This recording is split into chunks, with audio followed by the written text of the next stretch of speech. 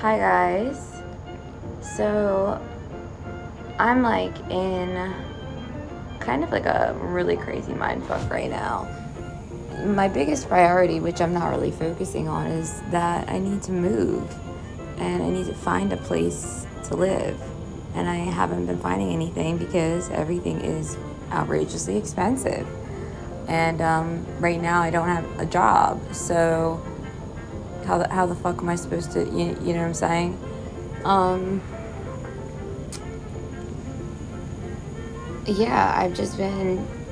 I almost kind of want to just sit back and be like, all right, like let go and let whatever the universe take over. But at that point, it's like I feel like that would be ignorant because I'm not. I can control myself. I can't control anything else. I can control myself. So what am I saying? Like, am I like giving up? Like, you know what I'm saying? I don't know. I'm having all these like crazy thoughts. And I'm looking at a lizard right now, and it's dark outside, and my cat can't see him. But if he sees him, he is going to jump up on this thing and smack him. Oh my gosh. But oh, do you remember? I don't know if any of y'all remember over the summer. I was talking about these meteor showers that were every single day by Saturn, and I never saw one. I was like dying to see one. And the other day I've seen like a meteor before, or an asteroid like coming into the earth and burning up in the atmosphere, but like, and it's like really cool. It looks like it's like a big ass glowing, like too big to be a planet. You're like, holy shit, I would have noticed this if this was in the sky. And then it's like when when it starts burning up and getting dimmer and dimmer and dimmer, and like you realize what it is, you're like, holy shit, I just had a fucking rock flying at like the speed of light at my head, literally at my fucking head, that just burnt up. So I think that's really cool. So but anyway, the other day I was outside and I saw one of these it looked like a it almost looked like a night light, like just like a little yellow light, just really too big to be a planet. I know the planets too well. I'm like, this, I mean, I know what Mars looks like. If Mars ain't that close, it's not fucking, you know. And then so I pulled out my map for the sky, and lo and behold, it was from that meteor shower that was like occurring that I hadn't been able to see. And so I watched it like keep getting closer because I'm like, all right, are you gonna go out soon, or were you about to like smash into us? But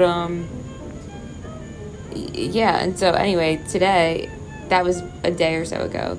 Today I went outside, maybe an hour ago, and I saw another one, and this one was like whitish. It wasn't as yellow.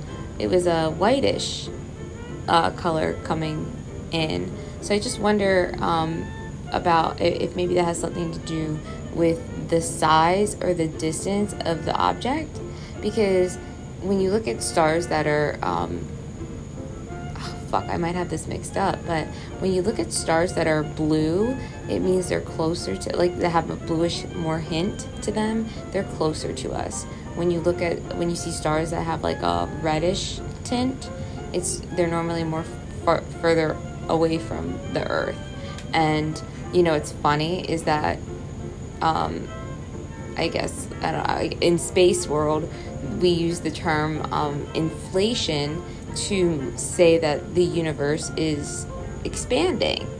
And I'm like, so when I first heard that, and they were just like, there's something in the universe that's called inflation. I'm like, inflation's in the fucking universe too? Like, what the hell?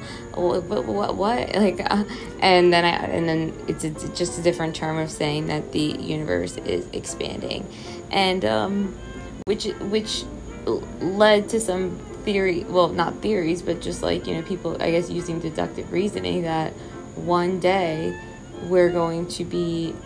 The universe is going to expand so vastly that our night sky is going to be, it's not going to be as plentiful as it is normally. Like, we're not going to be able to see as many stars or whatnot. But then again, I kind of think, well, I don't know if that's necessarily true, because we're merging with a galaxy right now called Andromeda. And if we're merging with them, I'm sorry, guys, this is what the research shows. I'm not saying this is fact, but apparently they're gonna like eat us up. They're like a lot bigger than us. They have a lot more. I think they have a really huge black hole that's a lot bigger than ours, and they have a bunch of these like brown stars, I think, which are like super dense stars, and you can't really see them with an obviously you can't see them with the naked eye. I think you need some sort of heat what is it called, telescope to see it. But yeah, so I just went off on a little tangent about just like stars in space, which really was not the purpose of this episode, but I kind of like that. I like when, I would sit down and I'd be like, Faith, you need to talk about A, B, C, D, and then it ends up being totally something else, because I feel like, in a sense, that's what needed to be said. So, yeah, I just, did you guys know, this is, again, just, I didn't fact check this shit. I mean, like, if you want to take a word for stuff, go fact check it yourself. But, apparently, the United States military they have to shut down what they're doing, like, because of UFO activity, like interference, about every 6 weeks. They have to, every 6 weeks they have to shut their shit down because there's some sort of interference with some sort of UFO or something. So, what does that make? I mean, how would we not have some sort of I don't even want to say like relationship, but at that rate, I mean, and don't be scared, because this is what I think. I think like if anything wanted to like really take out humans, like they would have done it by now. But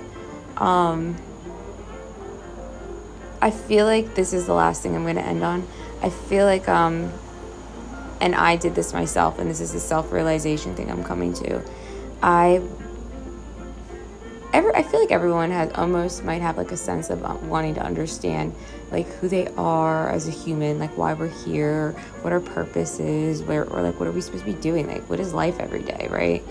And I feel like we always kind of like, not all, like I'm not going to speak for everyone, but me, I was looking at external factors. So I was researching a lot, and I was like looking at what this philosopher said, or what this person said, or these theories about this, or these theories about that, or stuff about like, how to get in touch with your inner self, or like, your third eye. And so beyond the point, not that that's bad advice, but I think that once I heard like, get in touch with your inner self, I think I should have just like dropped it, like the external shit, and just